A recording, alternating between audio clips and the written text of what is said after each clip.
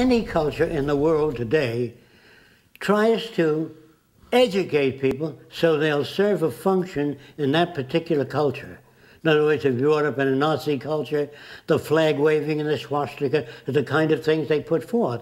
If you're brought up in a primitive tribe, handling the javelin, the bow and arrow would be the kind of thing that you're exposed to.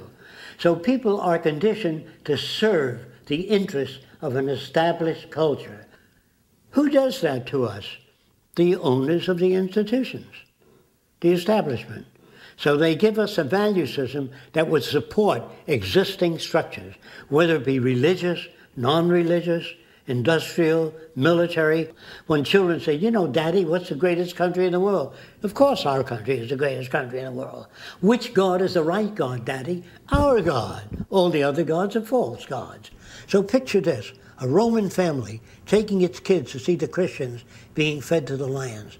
And the kids are watching. Dad, can we come next week to see Christians being fed to lions? Are these kids sick? No, their value system is distorted. So I'm strictly concerned with the environment that people are reared in, raised in. And if that environment is altered, so will behavior be altered. You reorient the environment, that in turn reorients people. But if you reorient people without touching the environment, it'll slip back. So when you try to think about the future, remember this. The process with which you think about things is based upon indoctrination, what you're given by your society. So your range of thought is limited by the dominant values of your society. So learning to be flexible in values takes a long time. And in talking to kids when I was very young, I had to be very patient with them if I were to make any progress. I talked about the concept of God. Your concept of God, my concept of God, and his concept of God, so different. I wonder what God is really like, or if there is a God for that matter. And why would God permit war and disease if he's all loving? It didn't make sense to me. Too many clashes. So I questioned that. Of course, I felt a little uncomfortable during questioning the concept of God. But then reading about the history and evolution of gods, there were many different gods.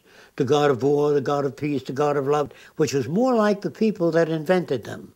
They behaved, they got angry, they made sacrifices, they created floods when they didn't like the way things were going. And this did not come through as superior intelligence. Primitive people, going back in time, when they saw lightning, they thought that the deity was angry. Why else would it not occur? When a hurricane swept the land, they got rid of certain people in their tribe as a sacrifice, hoping that the gods would not produce a second hurricane. However, if it did occur again, then they sacrificed some of the younger people. Rarely would the chief sacrifice himself, but he's always got a whole line of people ready to sacrifice. So you have that problem with human beings.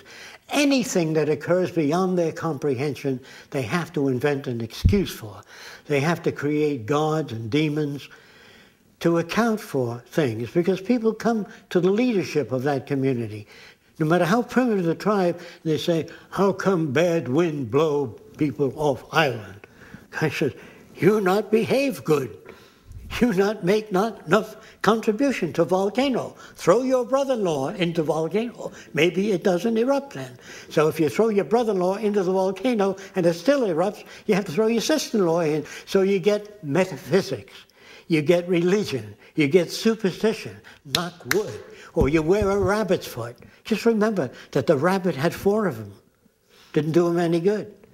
So on down the line, superstition prevails wherever ignorance prevails.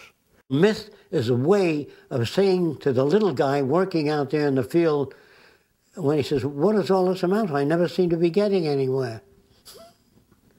When you kick the bucket, everything is there for you. If you don't get it in this life, you'll get it in the next, if you remain good. The amount of superstition that a culture can absorb would be directly proportionate to the amount of information people have. So in the future, with adequate supply of information, more than that, which is given today considerably more, you don't have knock wood. Today's my lucky day. When your number is up, it's up. All that will disappear.